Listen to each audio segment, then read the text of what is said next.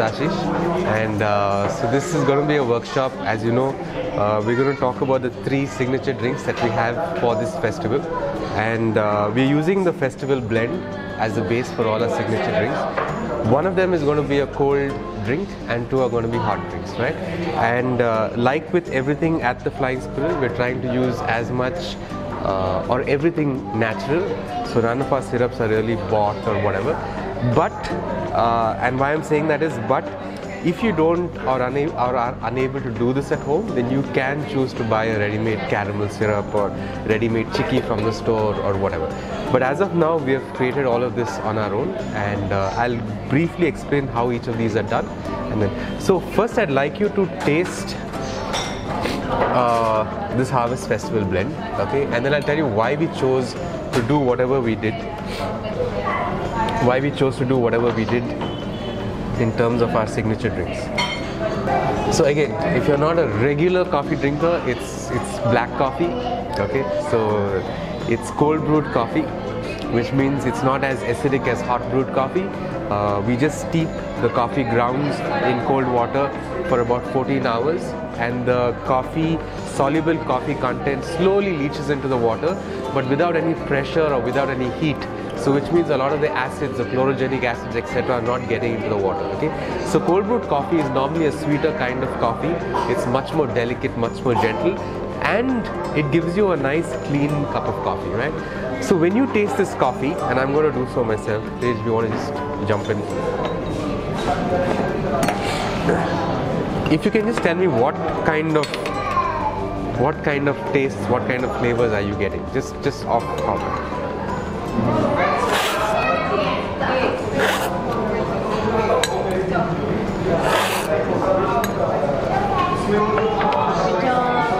Bitter, yeah. I mean, there's chocolate, okay. Huh? Nutty, okay. Getting earthy flavor. Okay. Pinch of chocolate. Okay. So I know there is that obvious coffee bitterness, but for example, if I give you an espresso shot and ask you to taste that, no, that's what bitter coffee is. But there is a lot of sweetness, natural sweetness in this coffee, right? We've not added sugar, but you can really taste that very natural sweetness in this coffee. And also, when we did the cupping initially, when we created this blend, we felt a lot of jamminess, a nice fruity jamminess that was there in the cup, okay? So that's where we started with our recipes. We said if this Harvest blend is about a sweet, nice, jammy sort of, and like you said, there's a slight nuttiness to the coffee, etc. Things like chocolate and all are actually prevalent across all coffees.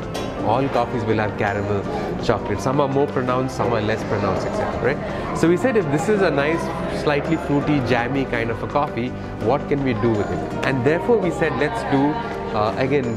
Where is Vasant? Okay. So working with the rest of our team, etc., we said let's do 3 kinds of coffees. One, let's make it nice and even more fruity and nice and summery and nice and cool. So we said let's create a sangria, a coffee sangria, right? So using the cold brew. Then we said let's do something that accentuates that jammy fruitiness. So we said let's use dry fruit. So therefore we created something called the baklava coffee. It has dry fruit and spice in it. And the third thing we said is it's nice and fruity, but let's create something unique from an Indian kind of a taste profile, etc. And so therefore we created this thing called the chicky latte. Okay, so these are 3 coffees that we are going to quickly go through. What we'll do is we'll start with the sangria. Okay, we'll start with the sangria because that takes about an hour to actually steep. It actually takes about 3 hours to steep, but we'll start with that, and then we'll move on to the other thing, and then we can taste all 3. So for the sangria, what we're going to use is we're going to put about 30 ml of simple syrup. Okay, simple syrup is sugar syrup, but it's not the gulab jamun kind of sugar syrup. It's probably about twice the looseness of the gulab jamun kind of syrup. It's more watery. So we're going to put about 30 ml. You can see it's not too thick, right? So about 30 ml of this simple syrup. Okay, it's got a little sweeter. Yeah. And anytime if you want to pick an ingredient and just taste it, just so that you know what it is, please go ahead. I'll keep a lot more spoons. So if you want to taste the syrup to know exactly what the consistency of it is, if you want to taste this, just go ahead and pick it, right? So take a spoon, try it. We're going to put a little bit of the fruit. This is orange. You could use mandarin. Try and do something that's sweeter, but has a nice clean zest, right? So if you get an orange that is green, your zest is going to be a little bitter because that zest is adding flavor to the coffee, to the drink, right? So nice clean zest, nice ripe fruit is good. So we're going to put for this glass, I'm going to put about this much of thing. Freshly cut fruit. Okay, we cut this when we thought we would start, but because it got a slightly delayed, it's gotten a little oxidized, but freshly cut apple. Right. And just a touch of lime juice. So again, this is freshly squeezed lime juice. Do not use a bottle lime juice, etc., because that's got some off notes. Just a little. So what I'm going to try and do is create a nice balance here itself, right? Because the coffee is only going to lace this and add more flavor to this, right? But it's not going to be part of this drink. So I'm going to create a nice balance. So what do I have? I have sweetness, I have slight bitterness, and I have sourness. So all these three flavors should actually balance each other right now. Okay? So once I have this, I'm going to like gently muddle it. Not too much. You don't want to create a paste. You just want to get a little bit of those oils out of the zest into the drink. But you want to try and keep the fruit as intact as possible, right? Again, at any point, if you want to taste what this tastes like now, please grab a spoon and roll it. Yeah.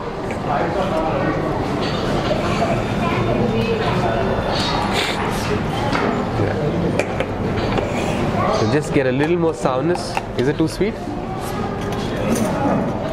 think this Yeah. There you go. So that's total of 2 teaspoons of lime, okay?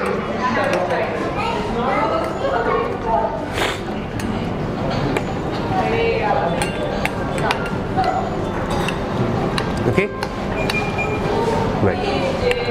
So now you've got some sort of balance. There's sweet, bitter and sour. That's nice, fairly well balanced. And then all you got to do is add the cold brew coffee, right? Now like we explained to some yesterday, cold brew coffee is coffee powder ground coarsely and kept in cold water for about 14 hours. There is no hot water added to it. There's no heat processing. There's no pressure, nothing. It just gently leaches into the water, the coffee solids. Cold brew is very high in caffeine as well. The highest form of caffeine coffee is cold brew coffee, right? So you're just going to add this. Remember not to muddle it up.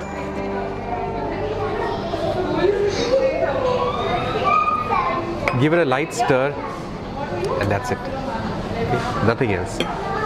Once you've added the fruit, don't go to mess around. Yeah, that's kept for 3 hours. So what's happening is the flavor of the fruit has to just leach and not force its way into the water. It just has to slowly leach into the water, and that's what we attempt. So every morning we do this. Actually, the previous night we do this and put it in the fridge. So the morning is nice and perfect, right? And it usually is over by the end of the day, and the next day we do a new batch. And if it's not over, then all of us drink a lot of sangria before we go home, right? Yeah, you could add a little bit of, lace it with a little bit of alcohol for sure. But I feel then you might have to up the sweetness a little bit. But yeah, try it out. Wine or? No, then it becomes a regular sangria. White spirit. So, white spirit. Yeah, maybe a white spirit should work. Okay? Right, we'll leave that aside. The next thing we're going to do is, I get a drink that's become really popular over the last couple of days, apart from the sangria and the baklava, is the cashew chicky latte. Okay? So, now we've made the chicky on our own, okay, which is basically you take sugar and you caramelize it. That's the simplest thing to do, right? And there's some basic rules about caramelization, which is you add a little bit of water so that you start the melting process, and then the sugar sort of burns evenly, rather than a lot of people, what they do is they just put the dry sugar grains on a hot pan and they wait for that to melt. So what's happening, the bottom is getting burnt while the top is still hard sugar, right? So add a little bit of water, just a little bit of water to melt it all around, and then you just watch that beautiful liquid turning brown together, right? So that's how you make the base, and just throw in some throw in some, this is Vasant, he's also the barista here. and then throw in some cashew, right, to this. Let the cashew cook for just a little bit, right? So just a little bit of roasting has to happen with the cashew, and then take it off the fire. And then pour it out onto a grease sheet or a steel plate or whatever, and then just crush it around. So that's how you make the chicky. Anybody wants to taste, there's a little bit of cardamom. If you want to just pick. The other really great thing to do would be to buy it from a store, right? So you just pick up chicky from the store and just smash it around. Sorry. Okay. Yeah, so what we're going to do is we're going to prep the cup first. Okay. Now this is caramel syrup, which again we have made here. It's like a caramel toffee syrup. You get this Hershey's caramel sauce. Could be a good substitute for it, but an even better thing to do is make it at home again, which is the same. You start melting the sugar. Once it gets brown, say for 1 cup of sugar, you add 1 cup of fresh cream. Okay, just add it in. You watch it become all volcanic-like, and just stir it around, and that's what you get. It's really easy to make, but if you don't want to, yeah, you could probably buy it. So what we're going to do is just look at the consistency, right? So that's the consistency that you're looking at. A lot of people, a little feedback that they gave us was, don't put the caramel here, because as you're drinking it sort of gets onto your fingers. But you know, you can't really avoid that because you're doing this, right? So it's okay. It's nice and messy. There's lots of tissue. And then what we're going to do is, I would probably powder this a little more, but will you make the espresso, please? Yeah. So some of it is going to fall in. That's fine. It adds to the flavor. Yeah.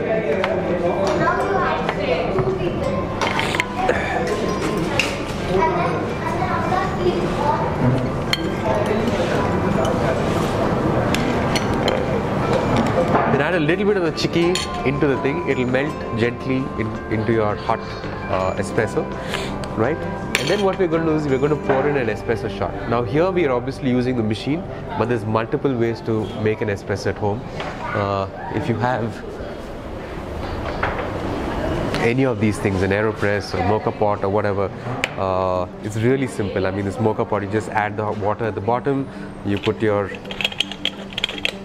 coffee into this, and then you just dunk the whole thing onto a flame, right?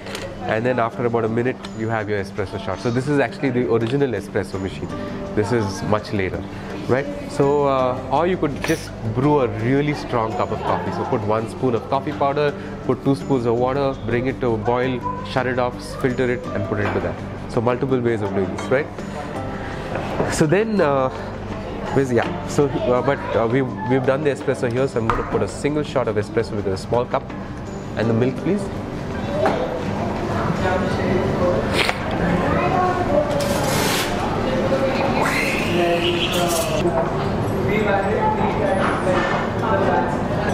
And that's your cashew chicky latte. The only thing I would do is probably powder this a little more, so then it sticks onto it, right?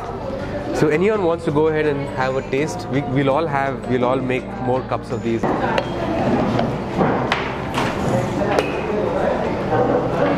So obviously all of us won't have an espresso machine at home where we can foam milk, etc. So another thing to do is just heat milk up to about 90-92 degrees, right? Not too hot, not up to boiling point, etc. Just heat milk. A French press, this one costs 800 or whatever, you get stuff for 300, 400 or whatever. Just put the hot milk into the French press.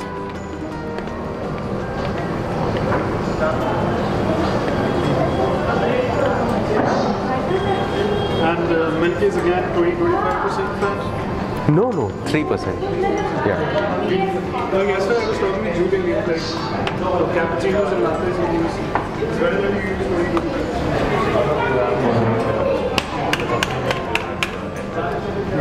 I use 3.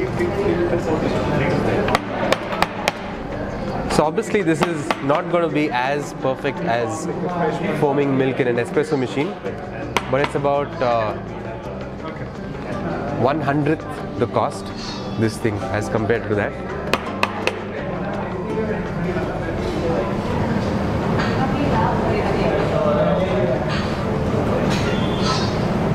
And it sort of does the job, right? So, yeah. So if you don't have an espresso machine at home with that steaming wand, it's okay. You can still do something with this. So hot milk into this, just pump it about 4 or 5 times, and then you get that. That's not part of the workshop. It's yeah. Will the buttermilk thing at home that also work? Majjige? I don't know. Get the foam? I don't know. I think this what happens is the filter keeps like putting smaller little air drops into the milk. Yeah. So I think that's how it works. Okay, moving on. So now the baklava coffee, baklava latte. Again, it's very simple. The date syrup is something you can make at home or you can buy. But if you're buying, please make sure that the ingredients on the pack just says dates, nothing else. No preservatives, nothing, absolutely nothing. See, the thing about making drinks with coffee is a maximum of 2 to 3 other ingredients. I mean, this is something that we follow. We really don't want to overcomplicate the process. We try and make it as simple as possible, right? So just try and hero one other ingredient apart from the coffee, right? So in the case of this, it is the fruit. And it's a particular kind of fruit. It's a citrusy fruit, right? With a little bit of tannin. In this case, it is the nut. This is the hero. It's a cashew nut and not the caramel that's a hero. Now we're going to do the third one, which is a baklava latte. Very simple again. We're just using 3 ingredients. We're using the coffee, milk of course. We're using date syrup, which you could make at home or you could buy. And we're using cardamom powder, okay? And nothing else. Cardamom powder. Yeah. So not the entire cardamom, not the skin and everything, but just the little seeds that are inside. You just grind it into a powder, really fine powder, and that's it. Okay, so what we're going to do is, I would start with a pinch of this.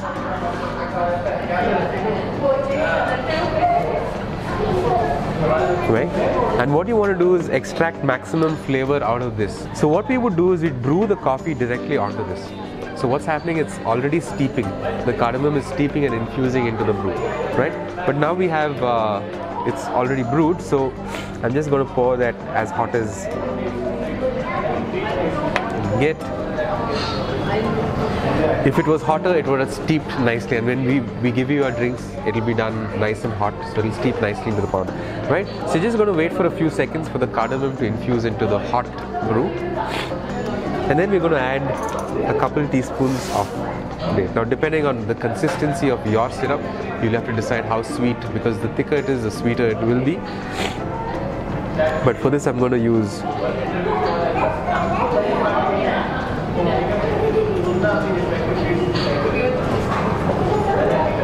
two spoons. One for the spoon, all that's stuck in it. It's about a tablespoon. Yeah, 2 teaspoons. Okay. Just give it a quick stir.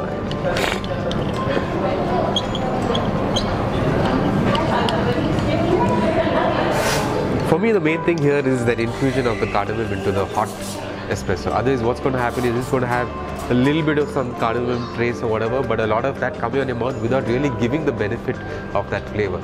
So the thing is, infuse it nicely, let it steep really nicely. Then you can cool down the liquid by adding the date syrup. Don't put the date syrup first.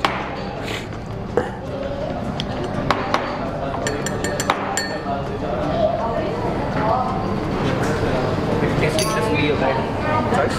Yeah. I mean, it should have been really hot, piping hot.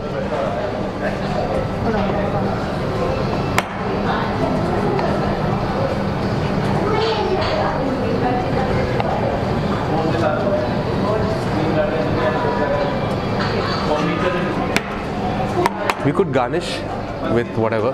Would you recommend? We could garnish with something, but maybe a little bit of nuts or whatever. But that's up to your. But the basic flavors are the cardamom, the date, and a nice espresso.